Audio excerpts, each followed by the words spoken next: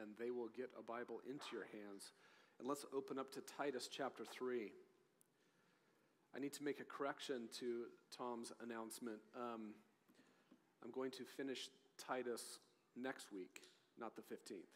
So we'll actually finish all the way through verse 15 today of chapter 3, and that will finish the exposition of the book, but we're going to do some kind of summary of some sort next week, I think. So that's the plan.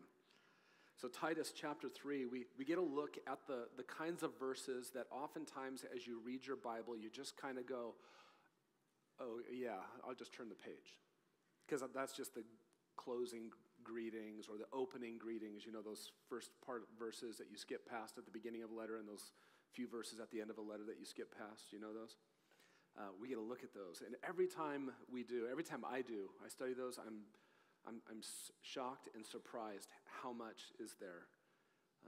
And we impoverish ourselves if we do that, if we skip over them. So we're going to look at those last 4 verses of Titus. And from the very opening verses of this letter that Paul wrote to Titus, Paul has appeared to have one focus on his mind for the church that is on the island, the churches on the island of Crete throughout the cities. His focus has been in this letter to set the church in order. Do you remember that in chapter 1, verse 5? For this reason I left you in Crete, that you would set in order what remains, appointing elders. That was all that Titus was supposed to do. The gospel had already come across the island of Crete. It had come through the island, but the church was not very well established yet in that gospel, nor in the sound teaching that spells out how believers are supposed to live in light of the gospel's transforming influence on their lives. And so for 3 chapters, we have not been able to look away from this idea of setting the church in order. In the first chapter, Paul talked about how important scrutinized leaders are, qualified elders.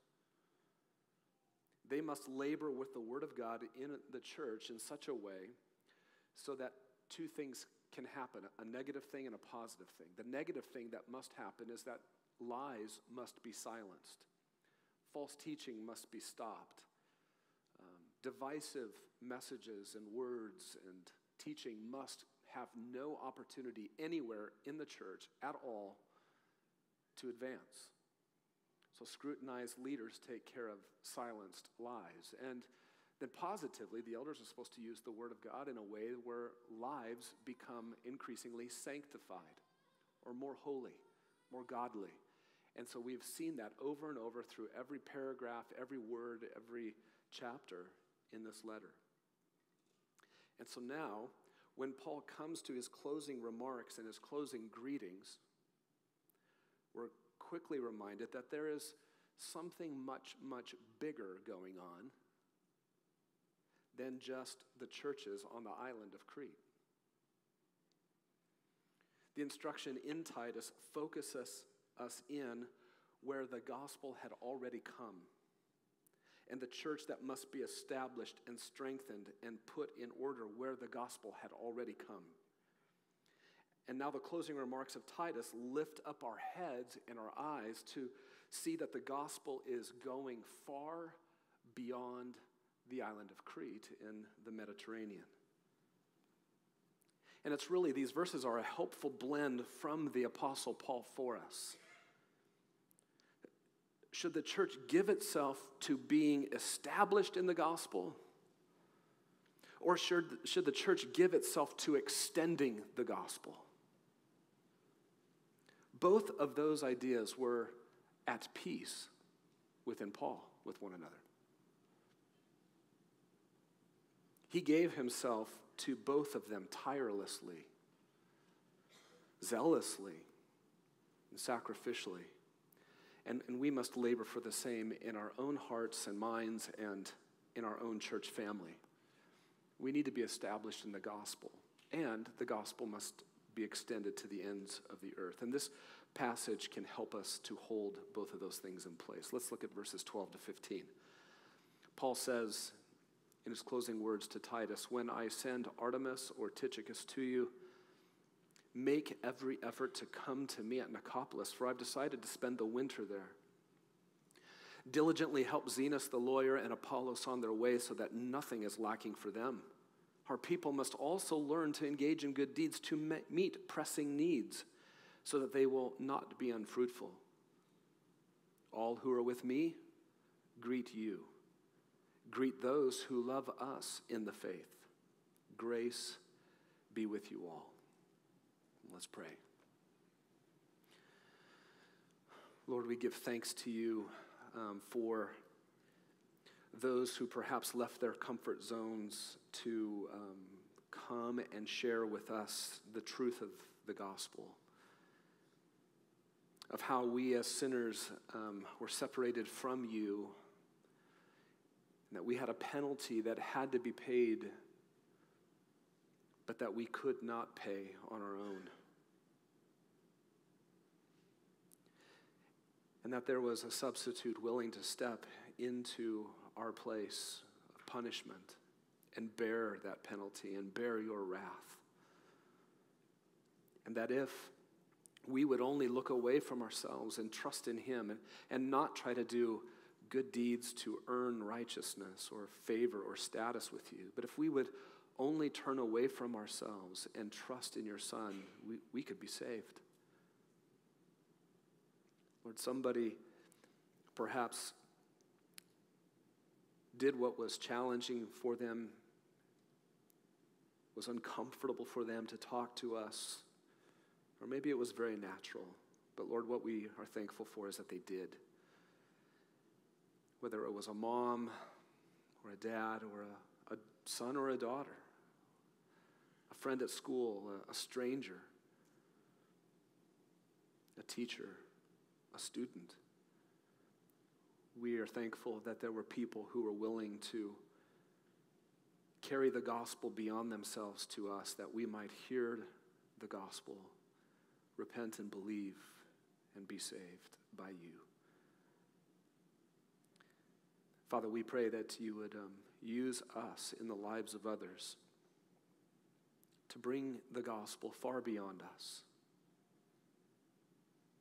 Open our eyes now as we watch a man given over to the mission of the gospel, Paul and several other men, names, co-laborers in the gospel mission with him, and reignite our passion again for the gospel to be extended. And we ask it in Christ's name. Amen. What is this passage offering us today? It's this. You see it up on the screen there. Paul's closing words can provide for us three vantage points that allow us to see our church's broader involvement in the gospel mission. I think that was the effect that his final words would have had on the church in Crete. He wanted them to look up from what they were dealing with on a daily, weekly basis, and he wanted them to see that there was a whole lot more going on for the gospel in the Mediterranean. And so here's the first vantage point. Number one, Paul's urgent fellowship for the mission. Verse 12. The main idea of verse 12 is found in the main clause, which is, make every effort to come to me, Titus, at Nicopolis. That's the main idea. Paul reveals at the end of the letter here what he's planning, what he's been thinking regarding Titus. Remember, in chapter 1, verse 5, he left him there on the island to set in order the things that were not in order. And Paul's desire is, even in sending him to do that, leaving him there to do that, is that Titus would then hurry, make haste, and come to Paul at Nicopolis. It's an imperative. It's a command. There's an urgency in Paul's words regarding this. Titus must stay on the island for now, but the time will come for him to leave, and then he must not waste any time in getting to Nicopolis. Well, when will that time come? Verse 12, when I send Artemas or Tychicus to you. One of those two co-laborers are with Paul as he's writing the letter and will be sent by Paul at some point to Crete. And upon being relieved by one of those two men, Titus will then make haste to come to Nicopolis. We're not sure what the urgency is that's in Paul's mind. Some think that Paul feels the pressure coming on him again, that persecution is coming upon him, and that he is upsetting Rome and its comfortable way of life without the gospel, and that he knows his time of freedom is running out.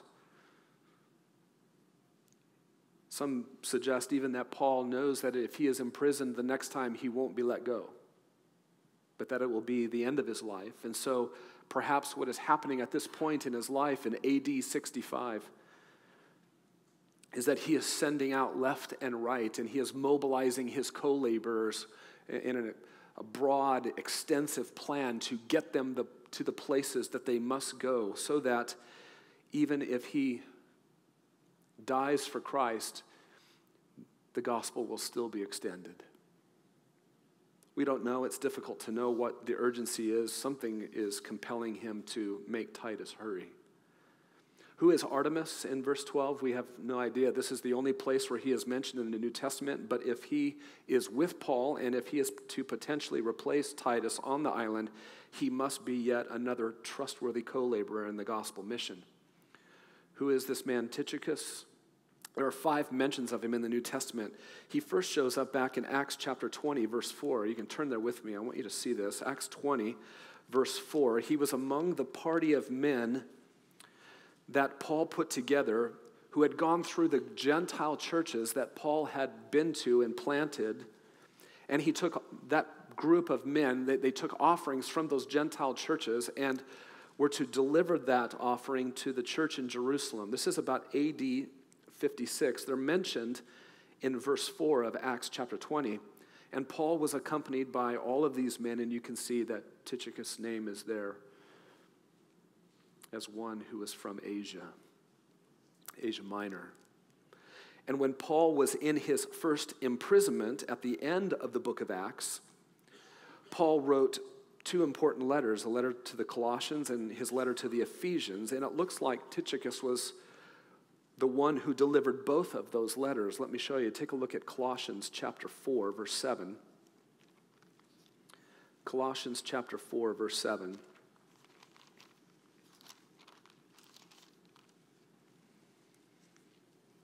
Paul says there, as to all my affairs, Tychicus, our beloved brother and faithful servant and fellow bondservant in the Lord, will bring you information. That's because he's delivering the letter. And Paul doesn't have to write about all of his affairs and what's happening to him, because this faithful servant and brother will tell them. In chapter 6 of Ephesians, verse 21, the same type of thing is said. But that you also may know about my circumstances, how I am doing, Tychicus, the beloved brother and faithful minister in the Lord, will make everything known to you. And if you could turn back to Titus now and think about where we're at this point in AD 65, about a year from our current context with Titus on the island of Crete, at some point Paul is going to get arrested again, and he's going to be taken and imprisoned in Rome. And Tychicus at that point will be sent then by Paul to Ephesus to relieve Timothy there. You can maybe turn back a page from Titus to 2 Timothy 4, verse 12. Look at this. But Tychicus I have sent to Ephesus, which is where Timothy is, which is to whom Paul is writing. And when you come, bring the cloak which I left at Troas with Carpus, and the books, especially the parchments. Which makes me wonder if Tychicus is the one that was sent at that point. Perhaps the one who was sent to relieve Titus might have been Artemas. Not really sure, but back to Titus chapter 3, verse 12. Paul at this point doesn't know which one he will send. But what he does know and what he has decided is that he is going to spend the winter at Nicopolis. The tense for the verb is in the perfect tense, which means that he has a settled resolve or a decision to stay in Nicopolis. He's going to go there. He's going to spend the winter there. He's settled about that. Now notice that Paul is not yet in Nicopolis, because if he was, what would he say? For I have decided to spend the winter, what? Here. But he's not there yet.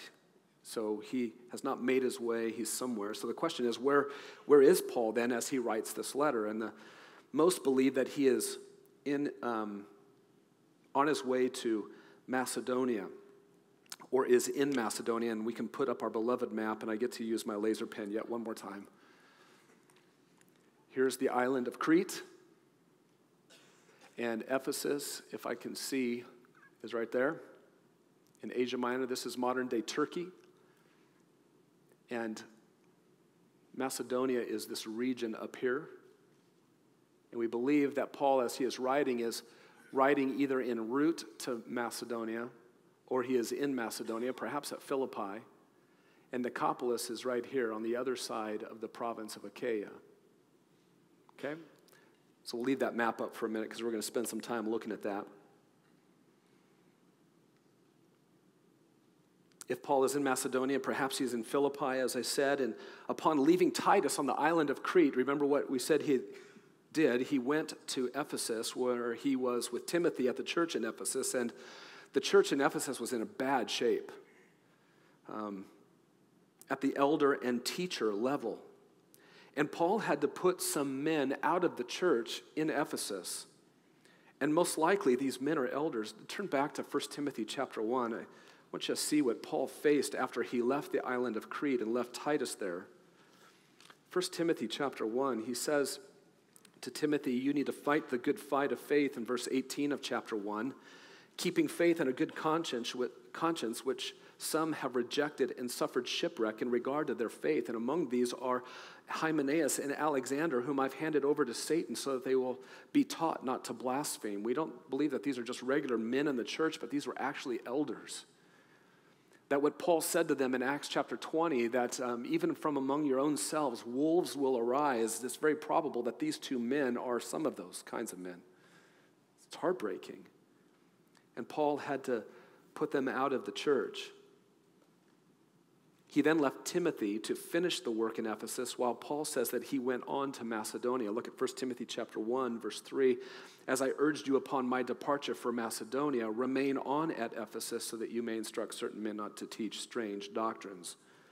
So Paul left Ephesus and he started to make his way northward from Ephesus this way up to Macedonia. That's where he's headed. Where is Nicopolis? You can see that there. It is on the west side of this peninsula in the Adriatic Sea. It's about 200 miles east of Italy. This is Italy over here. You can see the boot, right? And from Athens, it's about 200 miles northwest to the coast.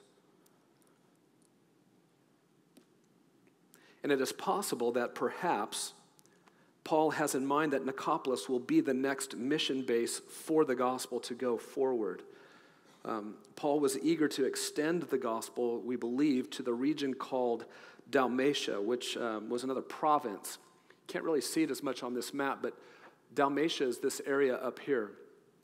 It's where modern-day Croatia is and Bosnia and Herzegovina. And we base that on 2 Timothy chapter 4, verse 10. Take a look at that. I know we're turning a lot. I know this is map-oriented. It is historical, but it helps put some things together for you. It can anyway. Paul says some heartbreaking words regarding several men. Make every effort to come to me soon. Verse 9, for Demas, having loved this present world, has deserted me, and he's gone to Thessalonica. Crescens to Galatia, and Titus has gone to Dalmatia. We don't believe that that is a bad thing he's saying about Titus, but just simply that he is alone. Some left him for terrible reasons, and some went on because they had missions to carry out. Most likely, then, I think this means that Titus was relieved on the island of Crete. I'm guessing by Artemis, and that Titus then did actually meet up with Paul at Nicopolis. And at some point, Paul sent Titus onto Dalmatia, and Paul was soon arrested afterwards. So if Nicopolis became a sending base, all Titus had to do is just travel straight north to that region of Dalmatia and carry out the gospel mission there. And so that's the historical context of Titus chapter 3, verse 12, if you'll turn back there with me. Paul has a partnership with Titus in the gospel that will be implemented from Nicopolis when winter comes. And that partnership is urgent. Paul is urgent for Titus to get there. As soon as his replacement arrives, he is to make every effort to come to Paul there. Let's go back to our outline and away from the map. What effect would that have on the church on the island of Crete as they read that?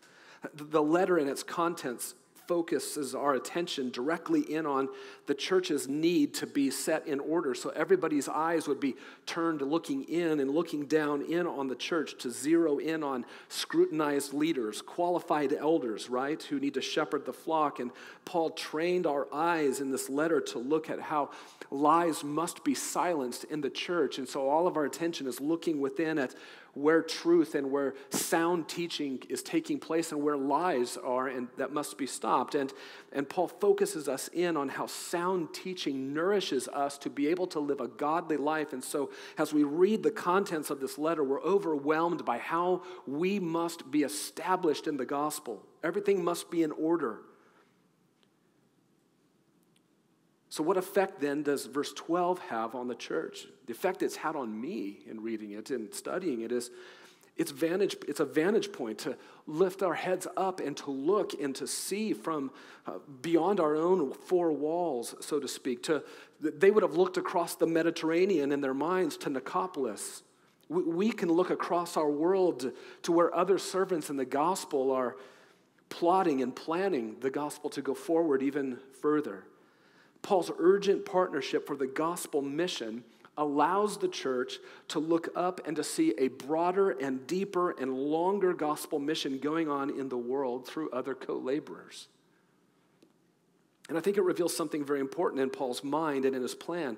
Paul was a man who believed the gospel had to run as far and wide across the globe as it could. He set his eyes on Spain. We believe he went there before he went to the island of Crete. And when you look at that map of the Mediterranean world in the first century, Paul single-handedly spread the gospel further than any other man, maybe even since then.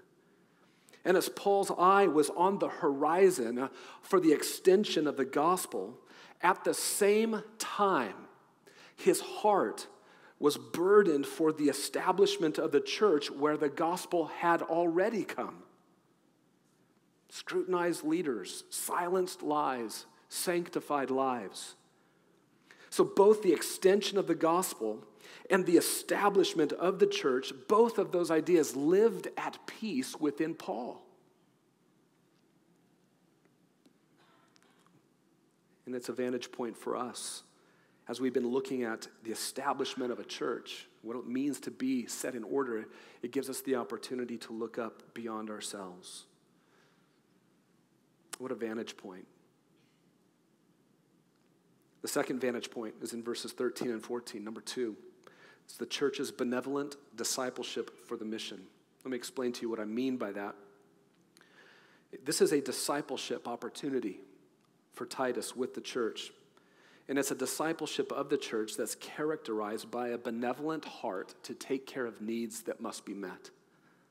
In verse 13, look at it here. Diligently help Zenas the lawyer and Apollos on their way so that nothing is lacking for them. In that verse, Paul has something very important for Titus to take charge of himself. Not necessarily provide from his own resources from, but it's Titus's job to implement this and make sure that it happens. To make sure that 2 other co-laborers in the gospel mission are well supplied as they come to Crete, and then they continue on wherever Paul has them going. We're not told where. And that supplying of need for those 2 co-laborers becomes an opportunity for Titus then to disciple the church. Verse 14, our people must also learn to engage in good deeds to meet pressing needs. Contextually, what are those pressing needs? It's the ones he just mentioned. There are some men coming through, co-laborers in the gospel. They cannot leave lacking anything. We must meet their needs. They're urgent. They're important. And so Titus will do that with Zenas and Apollos in verse 13, and then he must help the church to learn how to do that well, to be discipled in that, to disciple the church from and in that benevolent heart. So that's a discipleship characterized by a willingness to be benevolent toward the gospel mission and gospel servants on the gospel mission. In verse 13, this is another imperative. Diligently help Zenas the lawyer and Apollos on their way. That idea of helping them on their way means to supply them with material needs, whatever they had need for. It most likely even included traveling with them for a certain portion of their journey. And Titus was supposed to do this supplying of their needs earnestly. This is an earnestness that's not there because there's a time pressure, but it's an earnestness because it's just important. This is the most important thing. So be earnest in it. And this means that whatever clothing they needed, whatever food, whatever supplies, whatever money they needed, waste no time in supplying it to them for this purpose, verse 13, so that nothing is lacking for them. Nothing.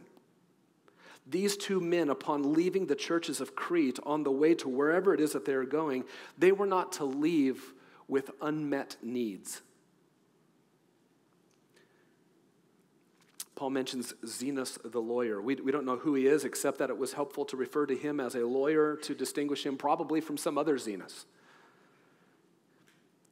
He was either skilled in Mosaic law, and Paul perhaps used him among Jewish converts, or he was skilled in Roman law. We don't know which. He has a Greek name, but that doesn't tip us off one way or the other as to whether he was Jewish or Gentile necessarily. But we do know who Apollos is.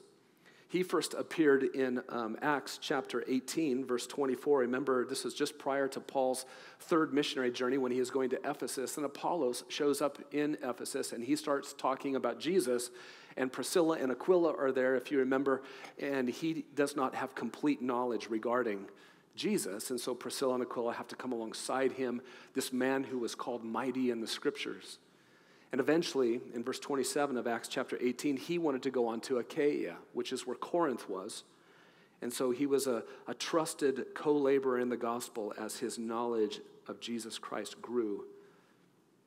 And these two men, Zenas and Apollos, are the ones who are delivering the letter of Titus from Paul to Titus. These are the guys carrying the letter. But they are on some other mission for the gospel that will take them beyond Crete. I mean, so do you see Paul's mind? I mean, it's just this web. Paul's thinking, I left you, Titus, there, but that's not all I'm thinking of. I'm headed over to Nicopolis. We're going to have a base.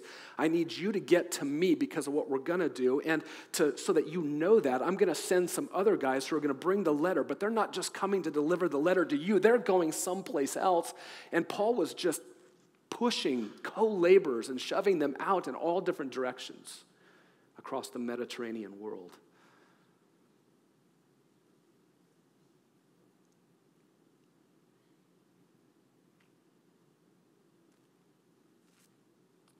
And Titus is to make sure that these gospel mission servants are not lacking in anything for their journey. And Paul can't help but think of how that will be an opportunity for the church to learn how to do the same thing. And so, verse 14, our people must also learn. They must learn this. What? To engage in good deeds to meet pressing needs. This tells you something of what Paul thinks a pressing or a good deed is. At least in this context, it includes the helping of other Christians on their way in the gospel mission. Certainly there are many other kinds of good deeds that they must learn to do as well. But what does Paul mean here by pressing needs? He means the kind of urgent needs that ones like Zenas and Apollos had as they were traveling. Needs that were absolutely necessary for the advancement of the gospel. And the church is to engage in good deeds to meet those. And that is the exact same phrasing found in verse 8. Look up at verse 8. This is a trustworthy statement.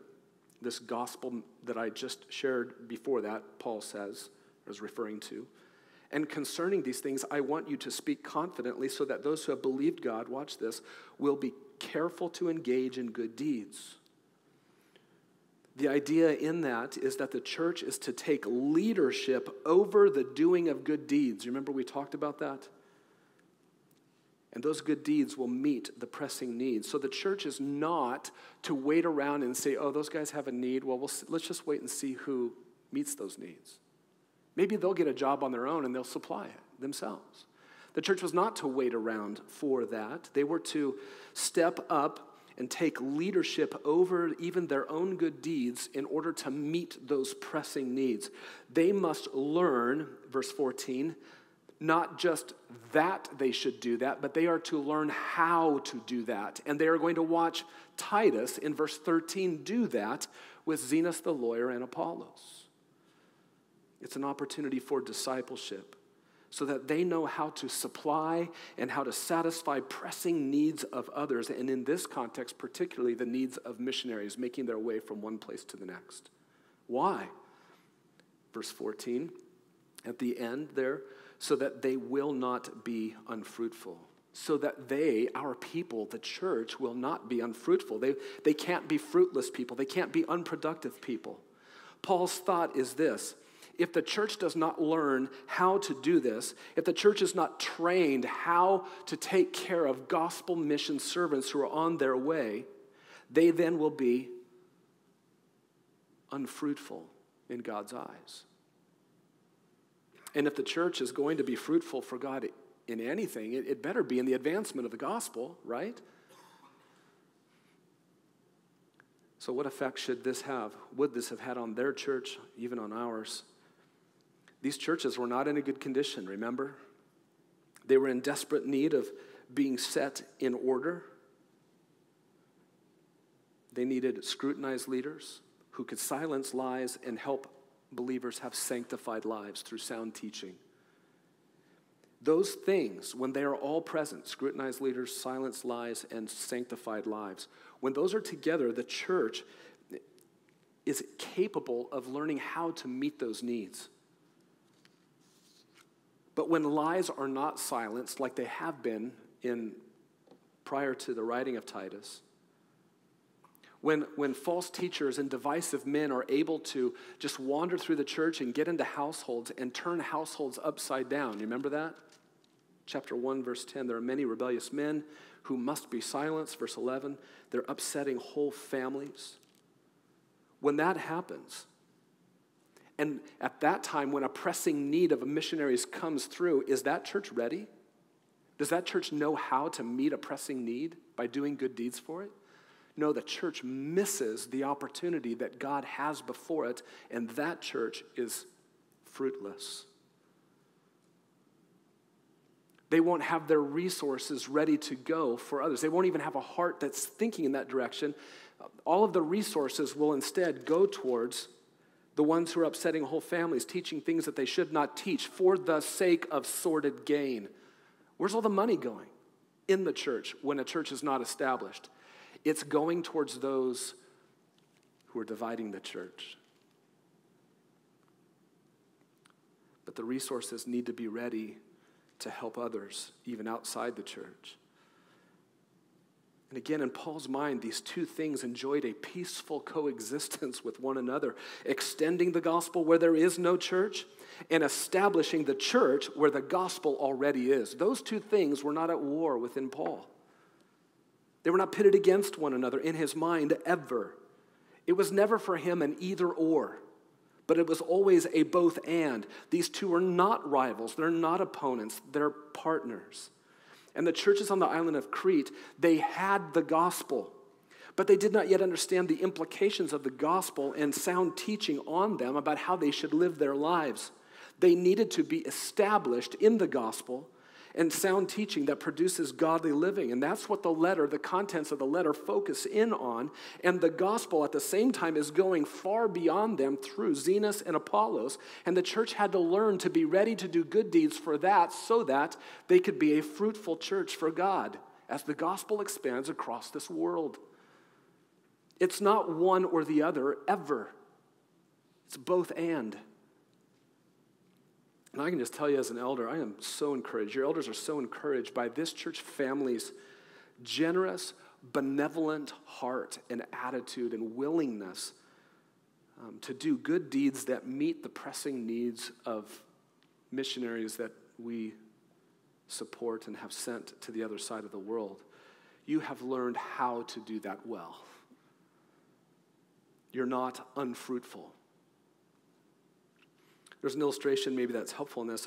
A tree doesn't produce fruit so much for itself as for others.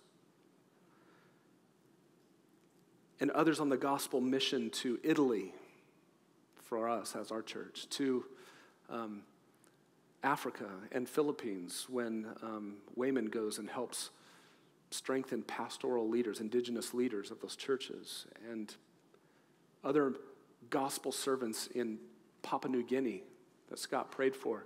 They are enjoying your fruitfulness as a church family. And it's so encouraging.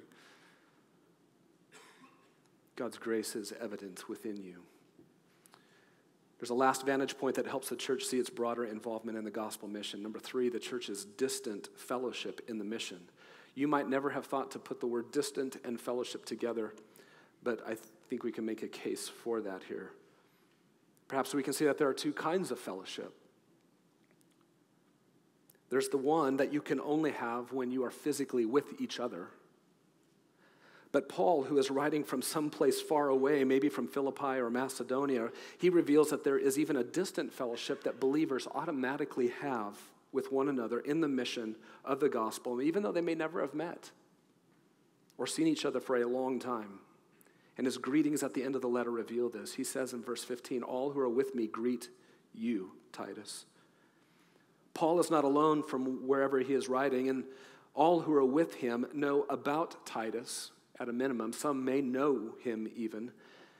And all of them are interested in what is going on in Crete, even though they may not have ever been there, seen any of the churches. They don't have to meet each other. They don't have to be there to see with their own eyes to recognize that they have fellowship in the gospel mission. There's a gospel family that's formed that you automatically have with other believers when you meet or when you hear of one another. Why are you compelled to pray for people you've never met, but that you know are in need of help and prayer for the gospel mission someplace else? It's because you're family with them.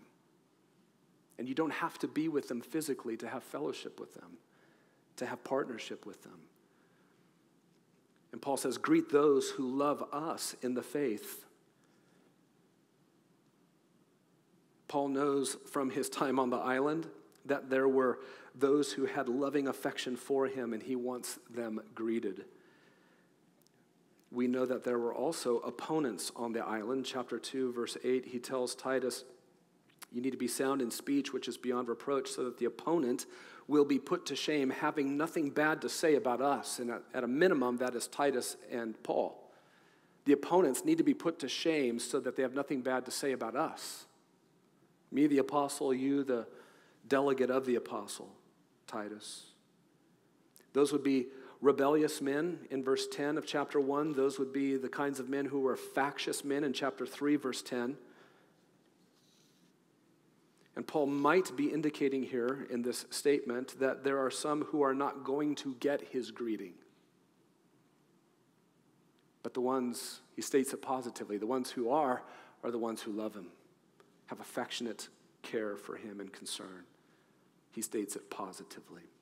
Finally, he says, grace be with you all. He wants God's undeserved favor and kindness upon all of them. And in this, Paul greets the whole church in the letter that he wrote to one man, except he didn't write it just to one man, we find out.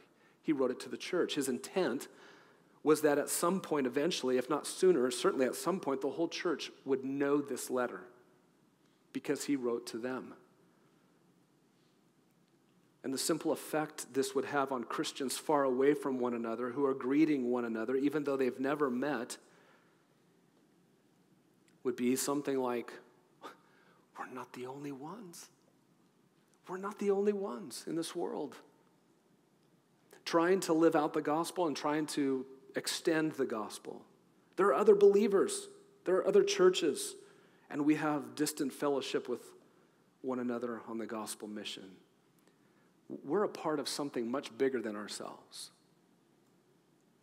And that is a perfect place to leave us at the end of this letter.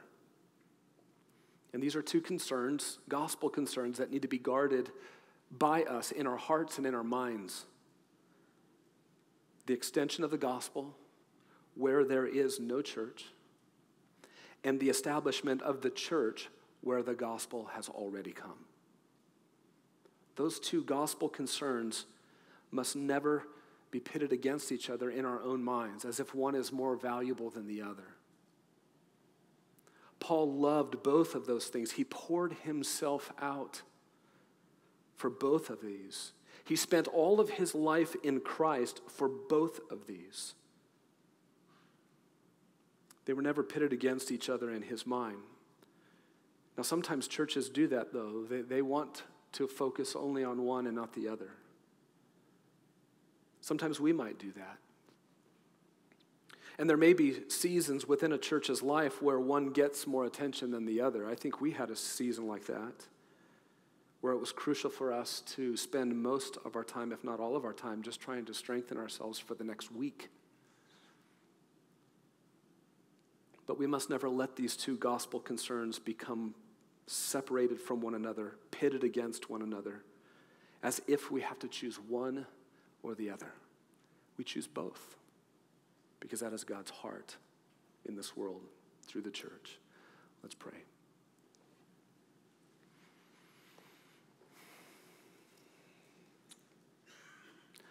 Lord, we thank you for this letter, and we thank you for, again, the mission of the gospel that came to us through those who were bold and compassionate towards us.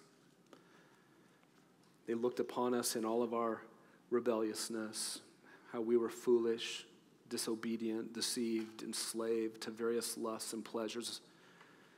They could see that we were spending our life in malice and envy, hateful, hating one another. And they weren't disgusted by us, although I'm sure our sin was an aversion to them. But they had compassion. And they stepped towards us, whether we were young and in our homes as children, or whether we were out making a mess of our lives as adults. And they shared the gospel with us. And for some of us, it took over and over and over. It took perseverance in them, waiting for you, Father, to open our eyes. And so, God, we are thankful for how the gospel mission even came to us personally. We're thankful for how the gospel mission, through one local church in this valley, hoped to plant a church in Tempe. And many were saved. We're thankful for that. And Father, we want to hold on to these two concerns that are Paul's concerns. They are the gospel's concern. The church, where the gospel already is, must be strong. And the gospel, where the church is not, must be preached. God, I pray that you would raise up within this church family here the perfect blend of family members, some who are more gifted at one than the other.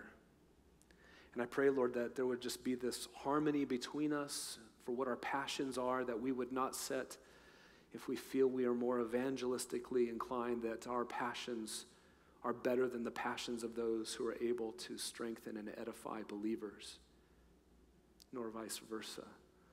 But that, Lord, we would love how you wire each one of us and gift each one of us so that we might be able to carry out this very big and important gospel concern. So, Lord, we pray for your help. We pray for your guidance. We pray for success in your eyes in this, Father. We want to be fruitful, not unfruitful. So we depend upon you. We even again humble ourselves and cast ourselves upon you and ask for your blessing. Strengthen us as a church and help us to send the gospel even further. And we ask it in Christ's name. Amen.